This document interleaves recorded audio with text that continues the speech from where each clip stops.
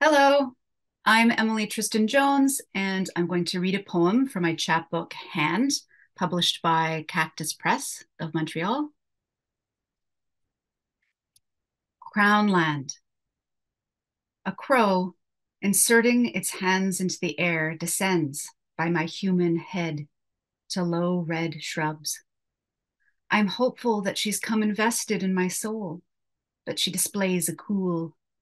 She walks by the trashy trees, fingers pointed autistically, very casually tugs the wreckage of a cord, nothing hard won, but working out its value, shows off kind of. And then, unimpressed by the payoff, leaves the prize, parked on a chalk white stone, her offering to none. A little relieved to be left out of the picture, yet aiming to match her, I move more deeply in this void on Crown Land, past an ancient can, bereft of its branding, uplifted by grass, past a smattering of bullets' plastic sleeves.